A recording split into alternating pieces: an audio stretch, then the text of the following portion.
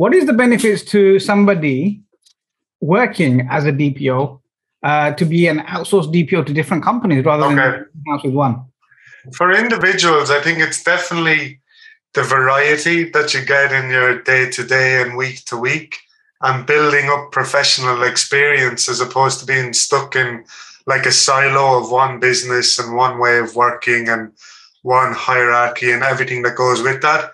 If you're working in a consultancy offering that service, you're building up so much experience across different businesses, different ways of working. Once you get in the door, like, you're dealing with different personalities, you're dealing with different ways the business communicates, operates and the likes, and really understanding that on a people level is really informative to your career. So I'd say that it's really the variety piece as well as the ability, the opportunity to learn. Hi everyone, and welcome to the Privacy Pros Academy podcast. My name is Jamila and I'm a data privacy analyst at CIPP Privacy Experts. I'm primarily responsible for conducting research on current and upcoming legislation, as well as any key developments and decisions by supervisory authorities. With me today as my co-host is Jamal Ahmed, who is a fellow of information privacy and CEO at CIPP Privacy Experts. Jamal is an established and comprehensively qualified privacy professional with a demonstrable track record solving enterprise-wide data privacy and data security challenges for SMEs through complex global organizations. He is a revered global privacy thought leader, world-class trainer, and published author for publications such as Thomson Reuters, The Independent, Euronews, as well as numerous industry publications. He also makes regular appearances in the media and has been dubbed the King of GDPR by the BBC. To date, he has provided privacy and GDPR compliance solutions to organizations across 6 continents and in over 30 jurisdictions, helping to safeguard the personal data of over 1 billion data subjects worldwide. Hi, Jamal. Hey, Jamila. How are you? I'm fantastic. Last week I told you about this new gym routine I've started. So today I did all this circuit training. And then I was feeling a little bit like I couldn't come down the stairs. I was doing all these squats with the weights, right? So then I went and sat in the steam room with this. They got this weird steam room, right? It's not a steam room. So they got the steam room, they've got the sauna, and then they've got something in between. It's a sauna with steam inside. I sat in there and I was chatting to one guy there. Elliot, actually. Hi, Elliot, if you're listening. And then he was like, listen, this is what you're going to have to do. You're going to have to jump into the ice pool, and you're going to have to focus on your breathing, and you're going to have to try and build that up over time. So I got to 10 seconds today. I'm going to try and, by the time we speak next, hopefully, I'd have increased that. So looking forward to that. And you know what? I'm really happy today because we're going to speak to Tom today. And I'll let you introduce Tom in a moment. But Tom is actually someone who has really inspired us with this podcast. So Tom, for anyone listening who isn't familiar with Tom, he's got the most amazing podcast with all things data privacy. And Tom's been doing his privacy podcast for a long time. And it's something that actually inspired me to say, hey, why don't we do a podcast? This is a great way of people listening when they're busy. A privacy professional always so busy, never enough time. And Tom does all this great stuff. Why don't we do a podcast and we focus on actually the professionals, how to be a great professional? Tom's already covering all the great stuff, the subject matter content, the updates, all that. Let's just focus on individuals. And now I'm so excited that Tom's actually joined us today, and we can really get into his mind and see what makes him tick, what motivates him, and what tips he has to for everyone that's looking to really enhance and become a world-class privacy professional. So Jamila, without further ado. I mean, you already did a great introduction. Tom McNamara. It's like he's entering the ring in a wrestling match. Right. I should have had a walk-in tune. Yeah. So Tom McNamara is the founder and CEO at Apex Privacy, which helps B2B SaaS companies comply with global data privacy laws. The company was founded to help technology companies comply with global data privacy requirements effectively and practically. Understanding their needs are different to other industries. Apex Privacy has developed the Apex Global Privacy Program framework to ensure compliance and reduce risk in every market clients operate in.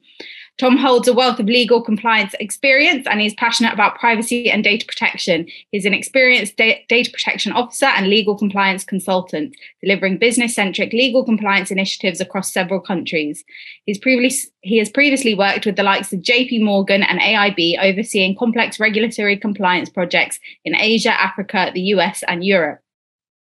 Tom holds an LLB in Irish law from Griffith College, Dublin, as well as a master's in international law from the University of New South Wales. Also certifications in international privacy from the International Association of Privacy Professionals, and a postgraduate in creative thinking, innovation and entrepreneurship from Trinity College, Dublin. Wow, what a bio. Tom, just remind me, and forgive my ignorance here, Trinity College, Dublin, is that where they've got the long room with all the statues of all the famous philosophers and everyone? Yeah, the Trinity Library and the Book of Kells there, it's like the oldest book in the world. Yes. It's pretty impressive, yeah. Yeah, so just before the lockdown, I was actually in Dublin. We've got our KZN EU there where we supply all of the people with the EU reps. And I took my missus with the wife and we went to the library. It was amazing. Mm-hmm. And to be in that room with all those, well, it was not those minds, but it feels like you're there with those minds. You can feel the history around in places like that. Absolutely amazing. You know what? Next time I'm in Dublin, I'm gonna give you a buzz and say, "Hey, Tom, let's catch up, and you can show me around a little bit." Most definitely. All right. What's Tom's icebreaker, Jamila? Tom's icebreaker. It might be a little bit putting you on the spot, but we spoke about how you host a data privacy podcast. Who has been your favorite guest and why? Oh, that is. You could go least favourite if that's easier to answer. Definitely you can't do that. Tom, well, actually, in fairness, there is a few unpublished episodes. So it is a quite awkward thing when you finish an episode and you're like, I just can't use that. Do you know what I mean? So let's not get into that. Favorite guest. We've got a couple of those at the minute, Tom. Yeah, the dark room. Maybe if we're really stuck for content someday, we'll just... for our bloopers episode. Yeah. Favorite guest. We tried a format with Gilbert Hill. So he's based in London there, and he's like one of the original privacy tech founders. He had an early acquisition by OneTrust back in the day. And Gilbert just really knows his stuff. And we were talking about lots of different things. And it was one of those conversations that just kind of went very naturally. And just we touched on so many different topics, and more than kind of scratching the surface, it was kind of more deeply thinking about it, and it was just very natural. So I think Gilbert will be up there being one of the most enjoyable episodes anyway. Great. Nice. Very interesting. We'll have to check out that episode. Jamila, what's been your favourite interview so far? I mean, this one, obviously. Good answer. Yeah. All right. What's been your favourite, Jamal? I have too many favourites, but the only one that didn't get edited out when I said it's favourite was Sarah's podcast. Sarah's podcast was great. Yeah, and you disclosed in that episode that was your favourite, and I believe you got some comments from previous guests saying what? Yeah, so Tom, this could easily become the favourite. Let's see how it goes. So far, no pressure. Exactly. All right, let's get into it, Jamila. Yeah, so we've got a whole bunch of questions to ask you. We're really excited to speak to you. So I was, as I always do for a podcast, I give the person a little online stalk. Research, let's call it research, sounds better. So you wrote an article about the benefits of outsourcing a DPO. What do you think is the benefits for a DPO to work in a company that deals with outsourcing rather than in-house for a company? Kind of switching it the other way around. So to get it right, what's the benefits in outsourcing, or what's the benefits in having an in-house DPO? I think for an individual who's... I think what Jamila's saying is... So it's great for a company to outsource the DPO. They get all the efficiencies. They get expert at a fraction of the price of having someone in-house. But what she's saying is, what is the benefits to somebody working as a DPO to be an outsourced DPO to different companies rather than in-house with one? For individuals, I think it's definitely the variety that you get in your day-to-day and week-to-week, and building up professional experience as opposed to being stuck in like a silo of one business and one way of working and one hierarchy and everything that goes with that. If you're working in a consultancy offering that service, you're building up so much experience across different businesses, different ways of working. Like no two clients are the same. Like even how you we've got a structure on how we go in, we do assessments, we do maturity tests, etc. But once you get in the door, like, you're dealing with different personalities, dealing with different ways the business communicates, operates, and the likes, and really understanding that on a people level is really informative to your career. And then I think just the variety of problems really helps build up a knowledge base, because when you've got like lots of different clients, you're going to have different problems come at you from different angles, and it just means you have to build up a wealth of knowledge probably a lot quicker than someone who's working solely for one business. So I'd say that it's really the variety piece as well as the ability, the opportunity to learn. Yeah, I think that's some fascinating insight, Tom, and I completely agree with you. And I think one of the benefits of having a consultancy and working with numerous different businesses across multiple industries is, even though no two businesses are the same, some industries are completely different, and the cultural aspects of the privacy elements can really change from a regulated environment to, let's say, a retail or to a medical kind of industry. And when you take the different approaches and you see what's worked, and you say, hang on, if I was just stuck in-house, I never would have even thought about that. It opens you up to so much more opportunities, and it also helps you to really have more tools in your tool belt. And one of the great things that I love about working as a consultant and not being, stuck in-house for one business is, one of the things I always hated about being a permanent employee is all of the politics, the office politics that comes along with it, and the expectations and the ridiculousness. Like, I want to go and do my job, and I want to do a really good job for the client. And ultimately, that's what the client wants. But sometimes what I found, and when I speak to colleagues in-house, is, they're always, there's so much negativity and toxicity around the whole office politics culture. And that I think, for me, that's the biggest benefit of not being stuck down in one place, is having to not to worry about any of that, because it really detracts so much from you just doing and showing up and doing your best. And for me, that's one of the biggest benefits anyway. I don't know if you want to comment on that, Tom. Yeah, I guess you cut through a lot of the BS, that comes with the office politics. And I think companies get benefits by having an outsider come in to do it. Means that you're just dealing with individuals as opposed to knowing their history or knowing how many different departments they've already worked in and all the type of stuff that builds up internally. So most definitely, yeah, cutting through that, it's kind of a relief. It does take time to understand the relationships, and especially however you're structured as the outsourced DPO, like, you want to pick the right champions, let's say, before you kick off, because without that understanding, you can start hitting roadblocks. But most definitely, it is kind of refreshing that you can leave a client and then not worry about it and come back a couple of days later and they can do their in-house squabbles and the likes of that. But you come in with kind of a fresh, like a clean slate each day.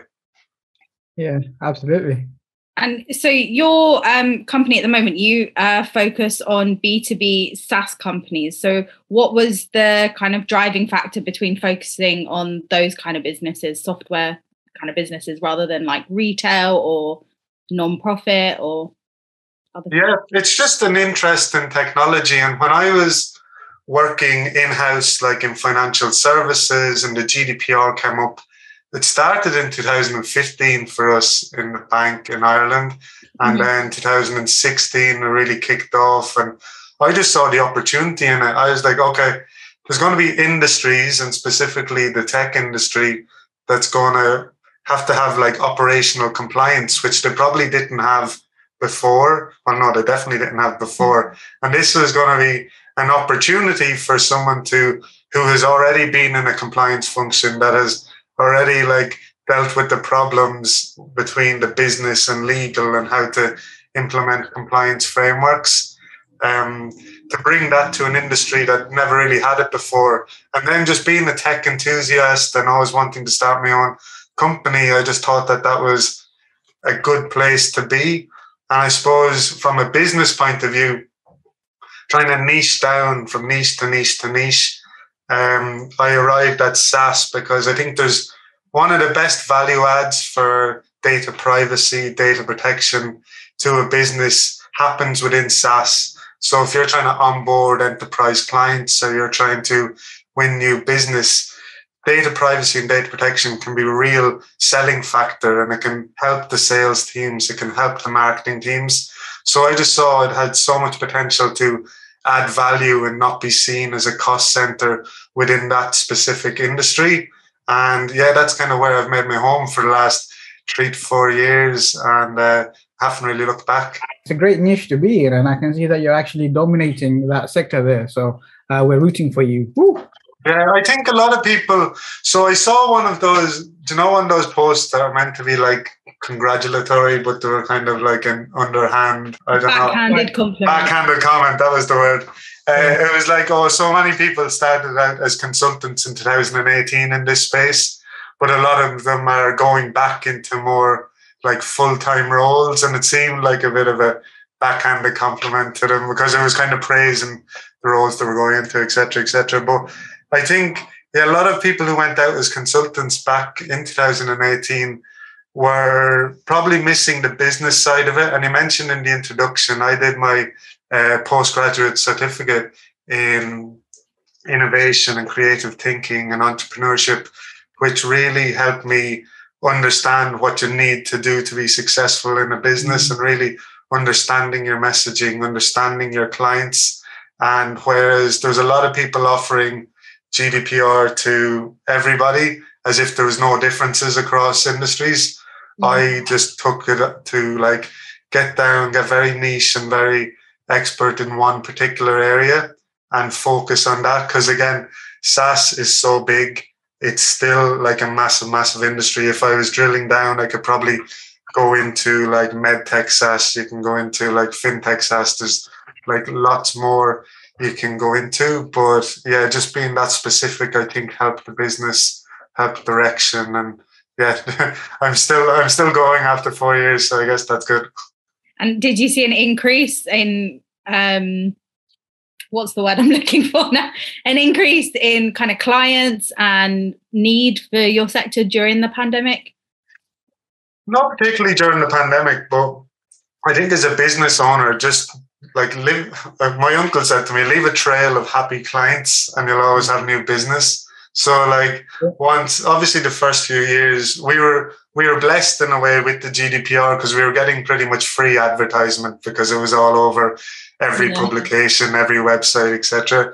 And then from there, it's been like very heavy on referrals and like new business. We just hired a marketing exec, and like that's after 3 or 4 years. So we will get stronger on it. Whereas up until now, it's been very much referral based, and trying to leave that trail of happy clients who will either come back if there's other work or keep you on as a DPO outsourced or refer you to somebody else in their field. And with the wealth of clients that you've had, what has been your most memorable client story? Oh, I don't know about this. I suppose we're talking very generically. Just so COVID, I was working with this IT company who provide IT for a lot of other businesses in a regulated field. And when everybody was kind of transitioning to work from home, like this last guy who was there for a long time was pretty much refusing to like work from home, and I had to be in the office until like it was full on lockdown, everybody had to leave.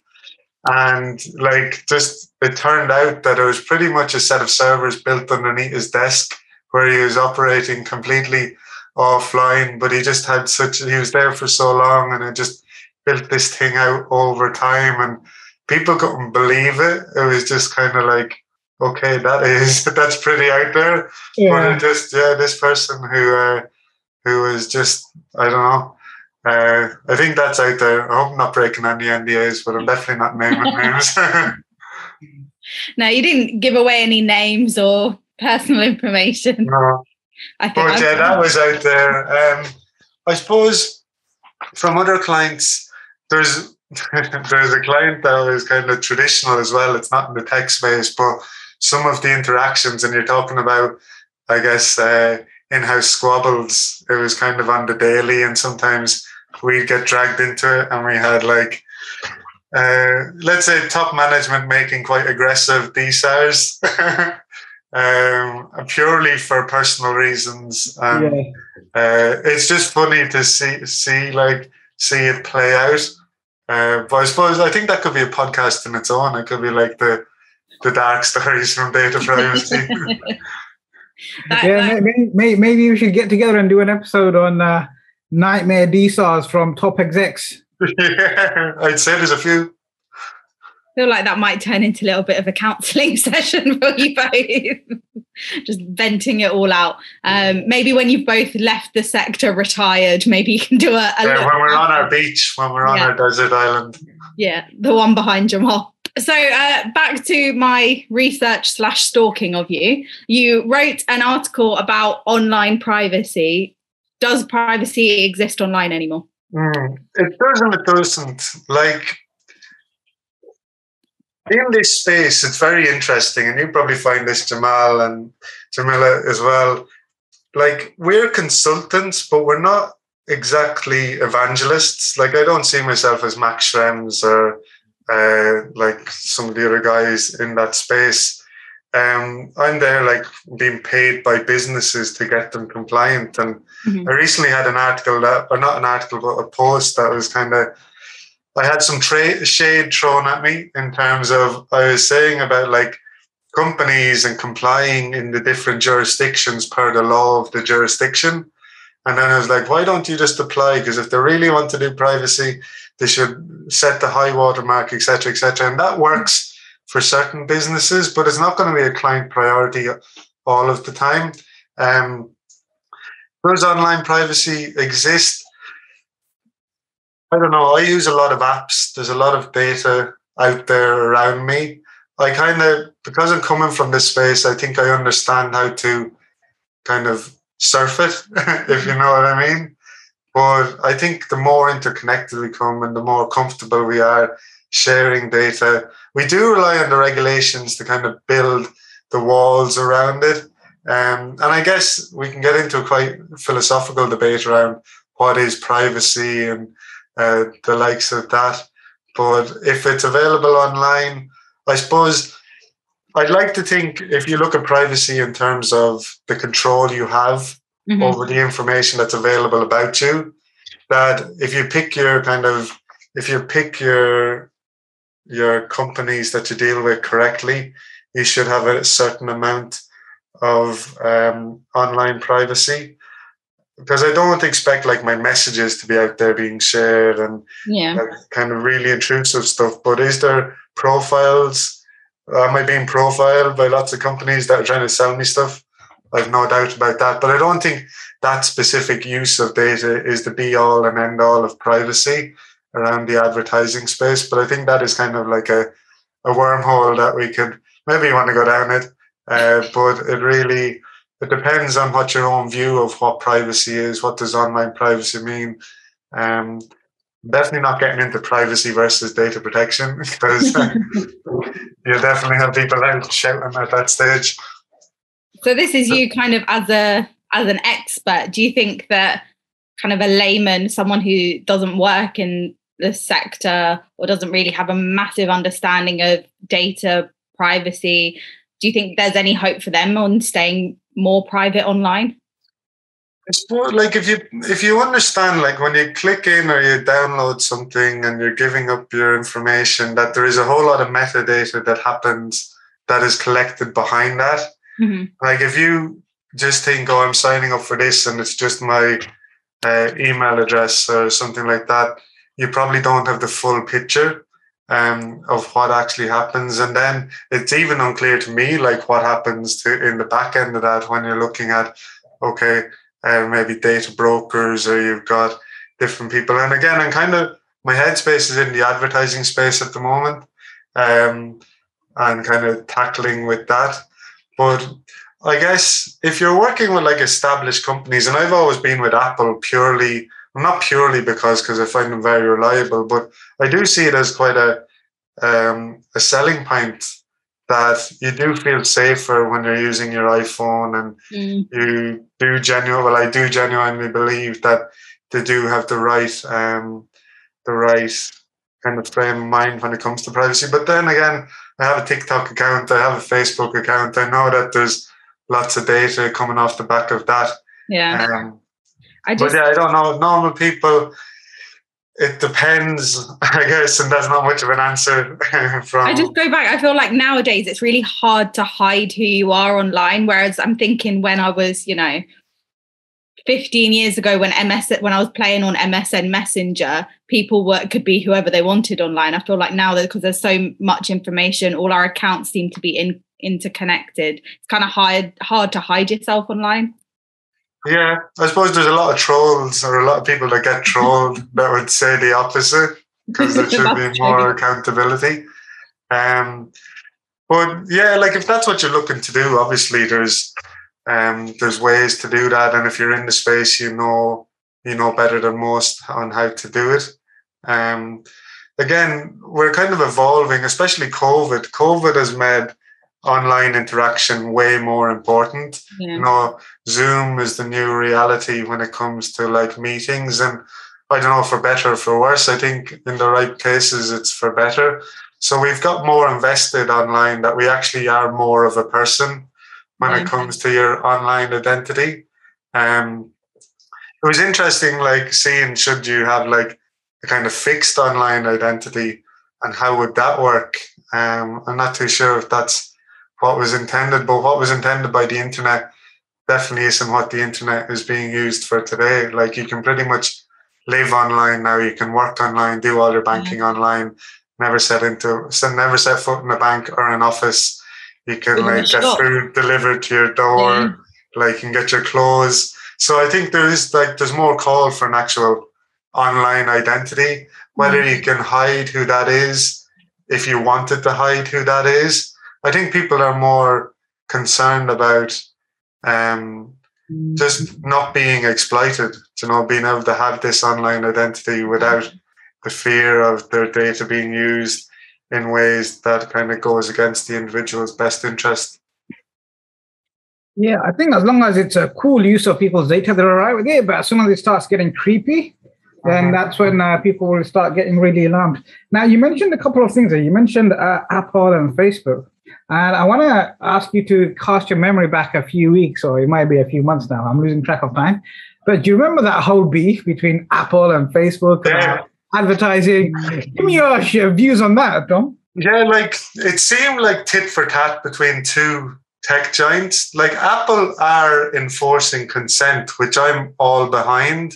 And then Facebook came out to say, okay, Apple are trying to kill small businesses, which I think like that's a bit of a stretch. Facebook were going to lose revenue because their pixel wouldn't be on absolutely everybody's device. And like Jamila was saying, the layperson probably doesn't understand how the pixel works, whereas we have a better idea to know that, okay, Facebook has this worldwide view of everything you do online, and Apple came in kind of cutting them off. And it wasn't just Facebook.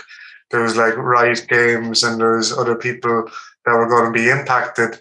For it to happen so publicly, it's interesting. It's like Tim Cook is there to uphold people's privacy and do the right thing. And then on the flip side, you have Zuckerberg just being Zuckerberg, and Facebook coming out kind of, they come across as kind of like, we know better. Now, whether small businesses have been impacted, I'd love to see some actual statistics, because I think the statistics that were put out there were proven to be like wildly inaccurate. So again, it kind of comes down to the personality of the companies. But it's interesting to see play out. I think Apple are on the right course. And it's interesting now, they went from that stance into they're going to be scanning people's like photo libraries for images that look like child pornography. So, and then you have kind of people with their privacy hat on saying, oh no, that's not right. And they shouldn't be doing that if they're pro-privacy. But I think, again, we'll get back down into what does privacy mean, really. If it's done for something in that common good, like I can get behind that. It's just, I suppose, if it's being misused and how do they regulate it and how do they classify it, it will be interesting to see. Yeah, it's interesting you mentioned that update, Tom, and we're actually going to speak about that in some depth with a future guest on the podcast. But I just wanted to understand your view. So you think, are you okay with them going through all your phones just in case they might happen to come across a photo that, well, so basically for anyone who, if you're listening and you don't know what we're talking about, Apple have announced that they're going to monitor people's phones and videos. And the reason they want to do that is they want to check for child abuse images. Now, the concern that some people have is because you want to catch someone who might be abusing children and using an Apple iPhone to take those pictures, should that give you a right to go through everyone's images, everyone's videos, just to catch that out? What are the chances that you're going to actually identify people who are perfectly innocent? It's a grandmother or a grandfather or an uncle or an aunt or a parent who's giving the child a bath or making some memories. What are the chances that you're going to cause problems for them and start reporting them? And why should you go through all these other photos just to try and identify and catch that? Is there something more sinister at play here? And is that the excuse? Because no one in their right mind is going to argue against someone trying to protect children from harm, right? So I'm very uncomfortable. I'm not sure where I stand on that. I know it makes me very uncomfortable. I don't feel the end justifies the means. I feel like there's better ways of catching the predators out there without having to violate everyone's privacy and look through their personal photos and videos. And if I was using an iPhone, which I don't, I'd start thinking twice about what pictures I'm taking because I know someone's actually going to be looking at them. Mm-hmm. Yeah, like, so you touched on how are Apple going to manage the reporting and the kind of enforcement of this? Are they going to be locking people out of their accounts? Are they going to be sending lists to law enforcement? So really understanding what's the end goal here. In terms of does it the ends justify the means? You know, like nobody wants to see that type of material and like anything that could be done to get that type of stuff off the web. Or like just expose those people, I think is a positive. But on the flip side, how do you distinguish between a child having a bath versus something else? Really, without understanding the finer details of it, I think it's hard from a privacy professional's point of view to say this is okay. Could there be grounds if there was like something to back up to say, look, this is our success rate? And I guess you can't get that until it's enacted. But I suppose it would have been scary for Apple to come out and say we're scanning pictures without kind of tipping off people that would have like these type of images and videos on their phone. So from my point of view, I guess privacy isn't an absolute right. You know, it's always being weighed against other aspects, but that's usually done through legal means where you've got like the balance of powers and you've got like different elements of governance feeding laws and regulations. So for a company to come up with a stance now, Apple probably is more powerful than a lot of small countries, but for the company to come up without that same kind of rigorous standards and like public scrutiny, it's hard to mainly justify. Would it put me off being an Apple user? Probably not. But again, you would like to understand more about like how it will actually work. But then for us to understand more about how it actually works, that's just a blueprint to bypass it if you are one of these people that have and produce that type of content. So I think there's no easy answer to it other than like in principle, yes. But then when you dig into it to say, okay, what do the rules look like? What does enforcement look like? How do you justify what you do? How do you make sure that it's accurate? It's quite complicated. And I don't know, I haven't seen any documentation that really gives enough answers. Yeah, and what makes me really uncomfortable is once governments from across the world realize, hang on, Apple is capable of doing this, where does it end? Where does that purpose, that scope creep? Where does that end? What are they going to do next? Oh, hang on a minute. You've got access to the devices. You could go build a backdoor in. Now we can see all this stuff. Now we're going to ask you to share that information with us. Oh, we want to see if these people are paying all of their taxes. What are they? Where are they going to eat and stuff? Let's start monitoring that, and it becomes full-on surveillance. So your device, I mean, everyone's device, smart device now, gives really so much information about those individuals in ways that we can't even imagine. We could probably learn a thing or two about ourselves just by monitoring that data and realize, oh, I didn't realize that's how I was profiled. But if you actually download the profile that some companies have on you with all the 358 data points and where they categorize you, it's actually quite fascinating. But then couple that with the surveillance of your actual images and your videos and your voice recordings and anything else, I think it becomes quite scary. Yeah, I suppose what is safe. So, like, I think it's Australia. They're really pushing like through regulation to have backdoors into all software systems. Like, it was strange to come out from Apple, especially when they went to such extent to like protect the integrity of the iPhone when there was that terrorist suspect and the likes. So, it definitely is a slippery slope if you get into it. Would Apple kind of taking this on give grounds for like them sharing information that they choose not to share? I don't know. So it'll be interesting to see. Again, I suppose coming back to the original question by Jamila around, is there such thing as online privacy? We're probably starting to see no, that once it's online, somebody has access to it that isn't you. It's not like just having information at home. So yeah. And the other challenge is like, so let's say when we have criminals, right?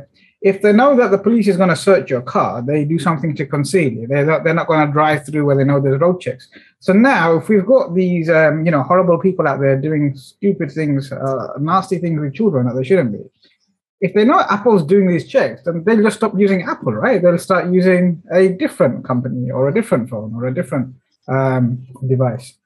So how is Apple going to continue justifying that when there's a big warning saying, hey, look, if you're a criminal and you're using our devices for this type of criminal behavior, we're going to monitor for it.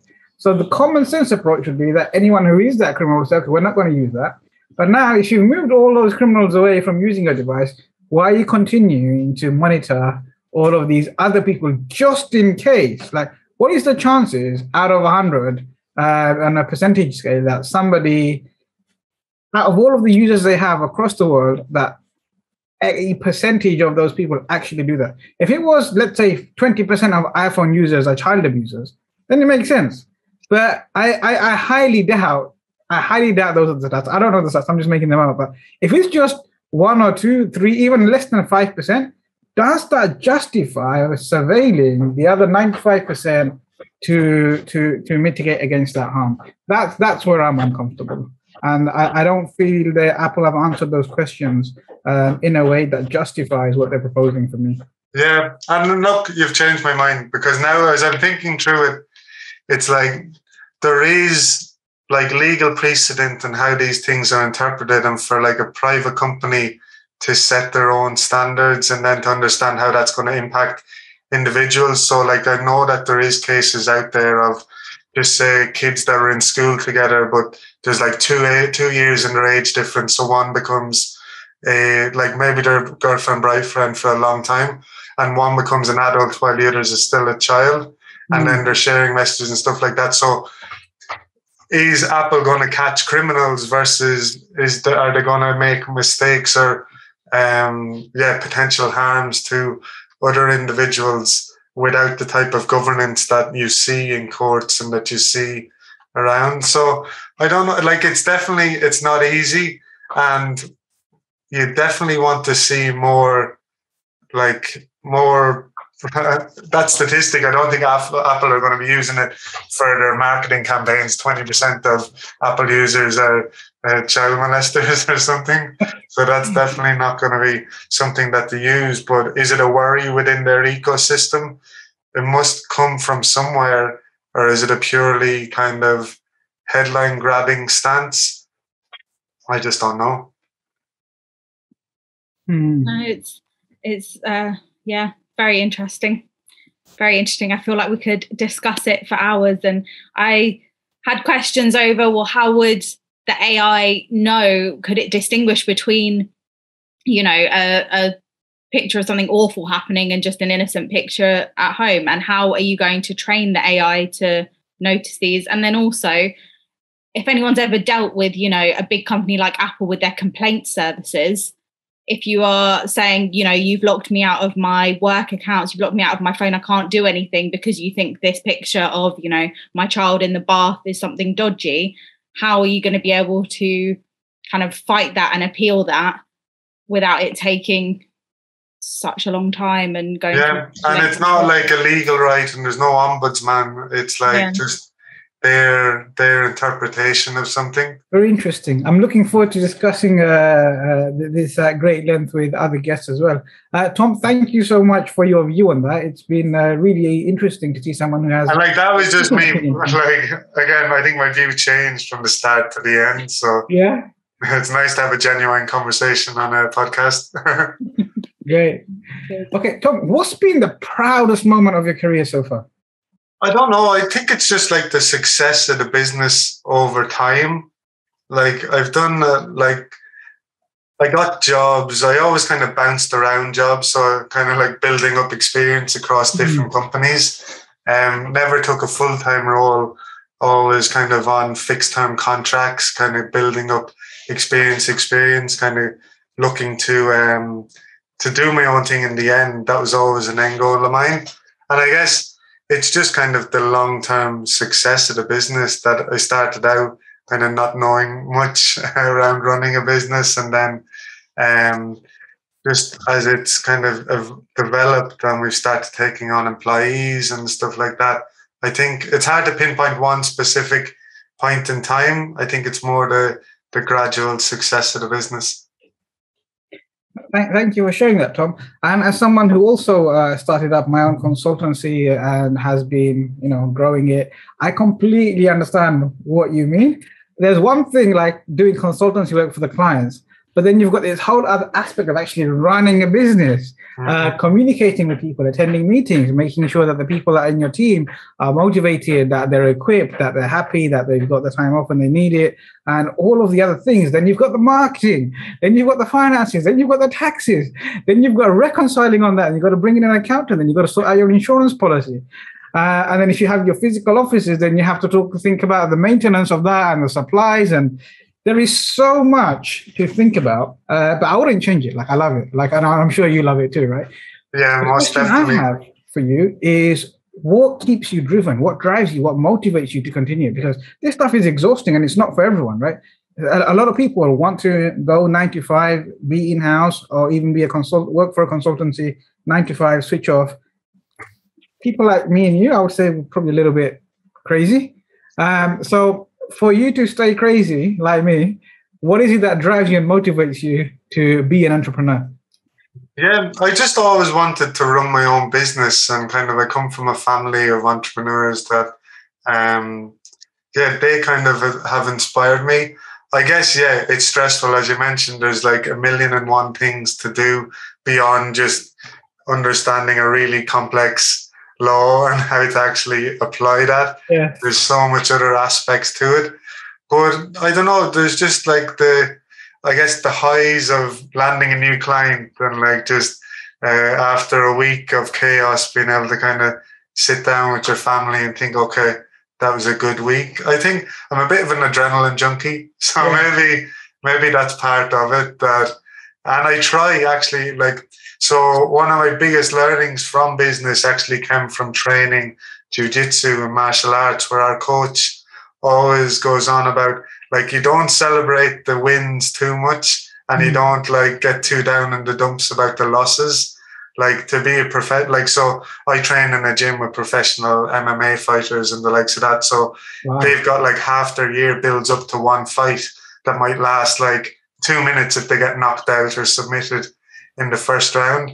So the kind of the atmosphere in the gym is you don't get too spiked, but you don't drop too much. You kind of try and keep something like a steady curve. Yeah.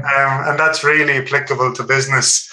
And yeah, kind of motivation is just, you see the business, like I like to try and work with kind of goals as well, like in terms of revenue goals, in terms of clients, et cetera, and kind of try and keep working towards those. And yeah, understanding that perfection is going to be hard, but if you just keep making the right steps, you can kind of get there on a daily basis. Definitely kind of my fitness regime. I know you talked about that at the start.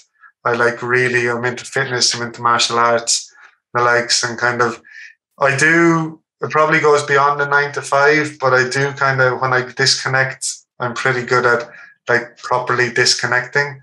So I think on a day to day, that kind of helps, and trying to get away from Zoom for a few minutes per day helps. Yeah. And I think one thing that I really respect of what you said is that discipline that comes from your martial arts that you bring to business. And that's something I'm actually going to start applying a little bit more myself, is the actual discipline, because I find it hard to disconnect properly. Like I'll disconnect and then there's like, I've got my phone and then I've got people, members of the team from other parts of the world with different time zones sending me messages, and I'll think of something and I'll leave a message for them. But that disconnection, I think I need a little bit more discipline in that disconnection. And I'm sure there's you find the right thing. So I find it hard to take a call if somebody's trying to punch me in the face when you're like training. So it enforces you to disconnect, because I don't know, martial arts and like fitness regimes, if they're suited to your level, you have to. So like when you're on the treadmill and you're really pushing it out, or you're doing a set of weights, like it's how I disconnect. And I was really struggling during lockdown when all the gyms were closed and you couldn't do anything. So I did find that tough, and it's harder to motivate yourself like to do home workouts. Well, for me anyway, like I like the idea of leaving the house/office, go to the gym, then come back with a different energy altogether. Yeah, I agree. And I found it, I was at the gym this morning and I was replying to some texts, and my personal trainer was like, if you do that again, you'll be doing more press ups. I think that's quite a good way of switching off. I was like, here you go, have my phone then. Just leave it in the locker, Jamila. You don't need it.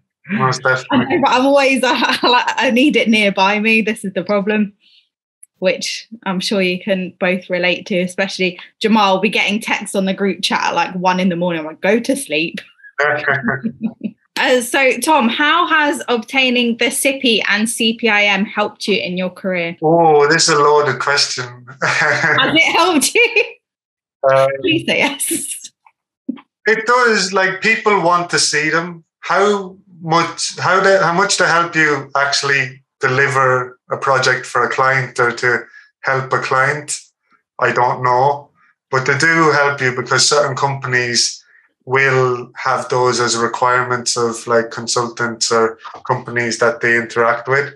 So it's kind of like a stamp of approval, but I don't know if the content really helps you deliver a project or understand how the law applies in as much detail as it's probably made out to be. So would you say you need that extra practical hands-on experience in addition to the qualifications? I think most definitely, like, there's just this area is so nuanced, and like you need experience on how to implement compliance frameworks, and you need experience on how to like deal with multi aspects of the business. Like even like the typical DPO needs to be able to talk financial talk to the finance department, needs to be able to talk HR talk to HR, needs to be able to talk like engineering and tech to the development teams. No, it's so multifaceted that I think hands-on experience is the only way to get there. Certifications, look, they help you get recognized. If you're looking for a job, then most definitely if someone has a CIPPE or CIPM, it's going to make them stand out in a stack of CVs just purely because they were able to get through it and they understand it to that extent. Yeah. But the practical side of things, I'm not too sure. Yeah. Jamal, or an out-of-date CIPM or CIPPE might also have the same attraction. So you don't have to continuously update your CPM. Like, it's not like, Yes, you have to. There are. I think you have to get 20 credits. Is it for each domain? There's a number of credits you have to get over the course of the 2 years to make sure that it stays valid. And if you fail to get those, then you're going to have to resit the exam. But I completely echo what Tom is saying there. So look, there's getting certifications and there's getting the actual practical understanding of how this stuff applies. And one of the things I find is a lot of people, we go and read a book, especially if they're aspiring privacy pros, they might think, the investment is actually quite high. It is a premium investment for the CIPP certification. And so a lot of people opt to do self-study and they think they're being smart. Actually, they're doing themselves a big disservice because when you're reading the book, if it's not something, if you haven't been a privacy pro for 2-3 years and experienced different companies and cultures and challenges, you won't even know what it is that you don't even know just by reading a book. You're never going to understand how it applies and what it actually means in practice. So if you're an established privacy pro and you're really confident and you just need that credibility, then that's fine. Go and self-study and pass the exam. Because you just need that credential to demonstrate you have credibility to get your foot in the door with certain companies. Because the benchmark now across the globe, what I'm seeing is people want IAPP certification. It is the gold standard. Now, the challenge is when you're not a confident privacy pro, when you have a little bit of experience, when you have no experience, unless you go and train with a mentor, someone that actually knows and can impart what this actually means, not just tell you the answers, but help you to work out how to get to the answers, it's not going to add any value to anybody. Yes, you might have the certification and the letters, but when it actually goes to a hiring interview, when it actually goes to doing the actual job, it's not going to take a long time for people to really figure out that you don't actually understand what you're doing. And the challenge is sometimes not enough people in the organization understand that you don't understand what you can be doing sometimes. And a lot of the time, I hear privacy professionals talking about imposter syndrome. And the only reason they have this imposter syndrome, a lot of the time, is because they're not confident. They're not confident that they know what they're talking about to the level they feel. It's because a lot of them have gone through self-study and never taken that time to invest with a mentor or have someone guide them. And a lot of the time, we see privacy professionals don't actually have mentors. And if you don't have your mentor, if you don't have your mastermind, if you don't have your groups of privacy pros where you can have those discussions as a sounding board, then I fear for those companies that hire those individuals, right? It's not a secret. Like around 2018, when Tom was saying everyone was a consultant, there were so many people going around giving poor advice, using templates that were neither fit for purpose and just doing a disservice to the whole industry and those businesses. And a lot of the business we're picking up now, and Tom, I'm sure you can probably relate, is actually remediating a lot of those problems. And it's not just consultants that were making these mistakes and getting all this stuff wrong.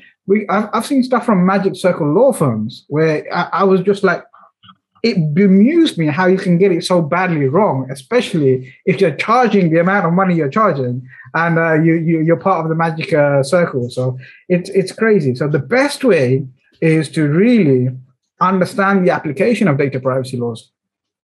And the thing that really, really infuriates me sometimes is I have people messaging me on Facebook, on LinkedIn, on all of the other different platforms we're talking about, saying, hey, I want to, really enhance my career in data privacy, or I want to get into data privacy. What are the tips you can give me? I talk to them about investing. Some of them are like, great. But the one question I ask them is, have you read the GDPR?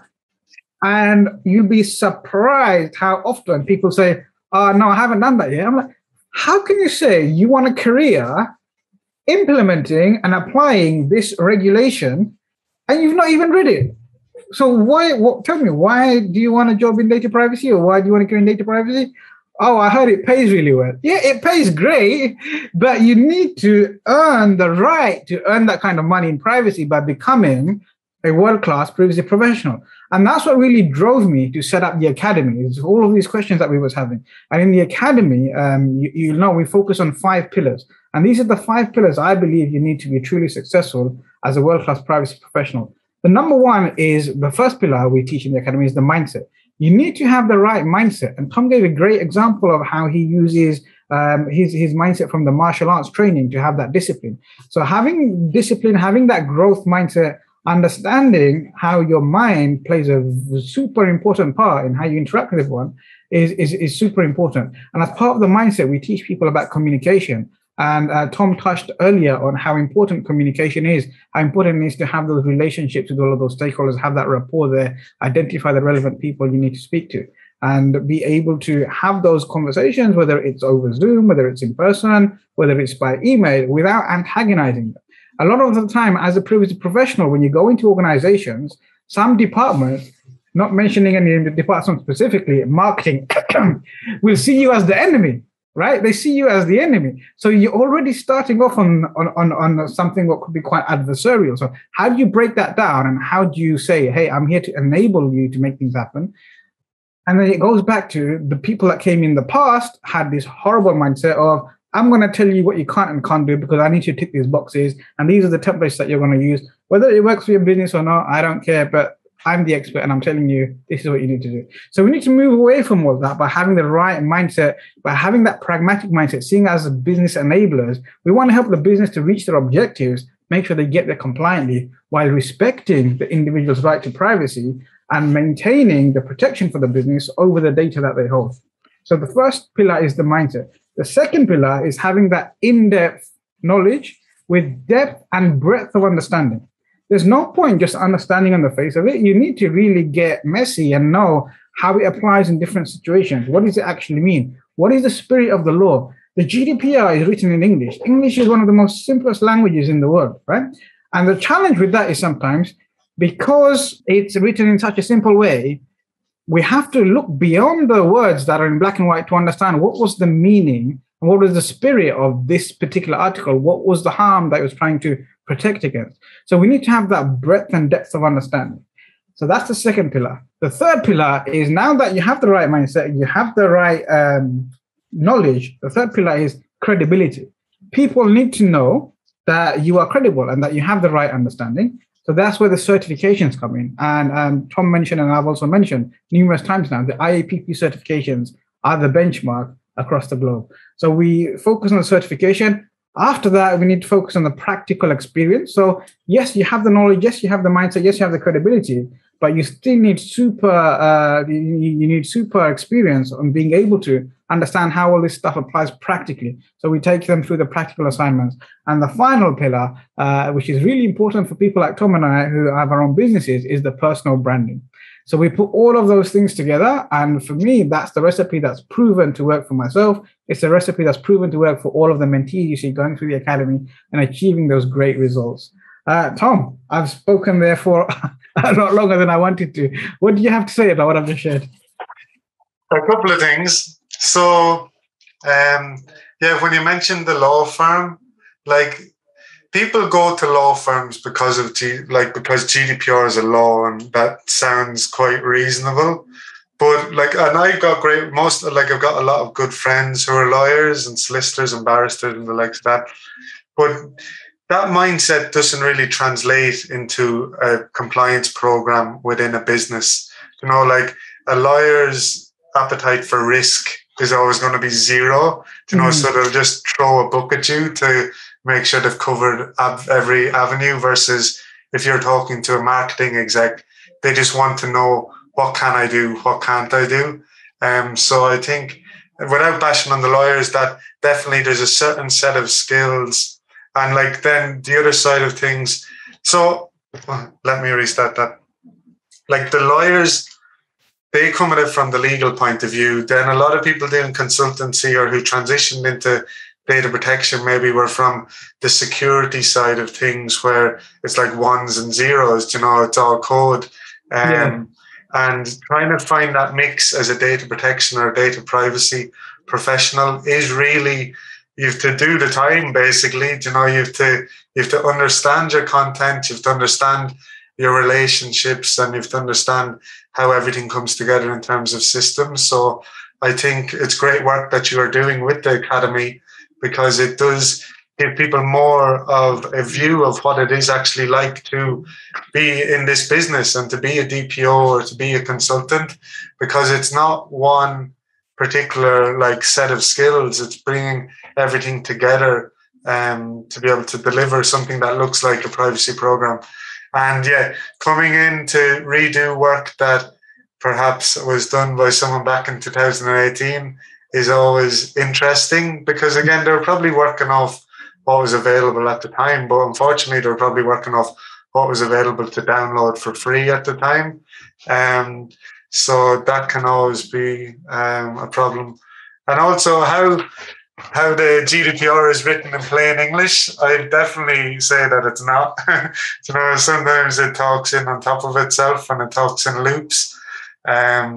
Particularly Article 30. So, like, I'm not sure the last time you read the ROPA requirements, but how that kind of gets to the point of companies with 200 people. I think that's one of the most confusing paragraphs in the whole GDPR. So people have the time, look at the ROPA Article 30, I think Section 5, and just read it and let us know what they think about it, because it does kind of talk in loops, and I've seen it being misinterpreted by a lot of people. But as you said, like, mindset is such an important factor in this. And I think it's important. So people have that imposter syndrome, because you read the GDPR, you read it 100 times, and you've got a position, and then you can walk into a meeting and get asked a question that kind of turns that position on its head. So I think understanding that we don't have everything right yet. We said we weren't going to talk about Schrems, but let's talk about Schrems. Schrems showed that we were all operating on this fallacy, but we were doing kind of what was set out to be done and what was like what information we had to work with at the time. And then Schrems, by going through the court and taking the time to do that, saw the whole international transfers turned on its head. So, like, as a privacy professional, we don't have all the answers yet. The GDPR is a super young law in the terms of laws. We still sign contracts, even if it's done on DocuSign or it's wet signatures or whatever. Those laws were established in the 1800s, so they're well-defined laws, and you know what offer is, you know what acceptance is, etc., etc. Whereas the GDPR and like technology, we're in the infancy. So I think people have to have this continuous improvement mindset of trying to get better, trying to stay up to date, trying to like take problems, but don't see it as like sink or swim. Take it as a learning opportunity all the time, and to kind of get the best out of their career. And that kind of help fight against the imposter syndrome that, right, we don't all know everything. And it's kind of hard to say that when you're a consultant and you're being brought in to do something, but it's just a fact of the matter that like we're working off industry best practices, or we're working off kind of the state of affairs as they are now. But we have to make sure that communication with clients are good and let them know that this is we're going to monitor this.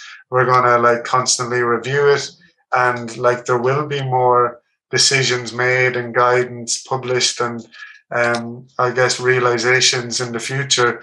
But that doesn't affect you as a professional if you kind of stay honest and kind of continually try to improve. Thank you for those tips. They're super valuable. And if you're listening, this is the guy to take notes from. He does jiu-jitsu in the gym, he does MMA, and he's got a super successful privacy consultancy. He's gone past the first year, he's gone past the second year, he's in his fourth year now. So this is a real successful, this is a great example of a successful individual, someone who's gone and actually knew always, I want to be a consultant, I want to have my own business, and has gone around and got lots of fixed term contracts to get that exposure, get that experience. And now he's been able to put that together with all of the thinking and the innovation and the entrepreneurship he's learned at Trinity College, and really combine that to have Apex and take it to the level of success it's at now, and also make time to give back and do the brilliant data privacy podcast, because that's something that you do that people don't pay for. It's something that you do in your own time. You pay for all the technology, the hosting, the platform, and put it out there for people. So on behalf of all of our listeners, I really want to thank you for that great value that you create on the podcast. And I really look forward to listening to your episodes. Before we go, just the final question is your opportunity, Tom, to ask Jamal a question. Okay, so I've been thinking about this throughout. Uh-oh. So I'd like to know, what's the most common misconception that you have to deal with, like across your client base? So usually just say in your discovery sessions or your mapping sessions, what's the kind of most common misconception you have to deal with? I think the most common misconception, well, there's two. Number one is very basic. It's like, for some reason, everyone's got consent as GDPR equals consent, right? And I can't believe we're still in 2021 and people still have that misconception. Oh, we're fine. We sent an email, I asked everyone for consent 3 years ago. Can you just check this other stuff and see that we're okay?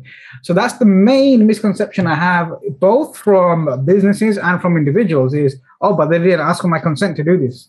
They don't always need your consent. That's just one of the lawful bases that's available to them. So that's the biggest misconception I see on both sides. From a business side, the biggest misconception I see, especially from people within the UK and in Europe, is they believe that their customers outside of the European Union are not protected by GDPR. They fail to understand that if you're established in the Union, GDPR applies to you. And what we're saying is Europe sees the right to privacy as a basic human right. So when you have a human right, you can't pick and choose who gets to enjoy that human right depending on what passport they have or what their nationality is or what part of the world they're in. And so I think that's the other biggest misconception that I have from businesses is, yeah, but it only applies to this segment of our customers. It doesn't apply to them guys over there. No, if you're established within the union, the GDPR applies to every individual whose personal data that you process, regardless of where they live on the globe. Interesting. Very interesting. I'm hoping one day someone will ask Jamal who his favourite member of staff is. That was my second question. You only get one question, I'm afraid. Okay. Well, thank you so much for joining us on the podcast today, Tom. We've really enjoyed speaking with you. Cheers, guys. It was a pleasure being on. Yeah, thank you so much, Tom. Thank you. I know you're super busy, and for you to be able to make the time for this, I know you've had to sacrifice time somewhere else. So I really appreciate the fact that you've come on, and thank you for sharing so much value with all of our listeners from over 50 countries across the world now.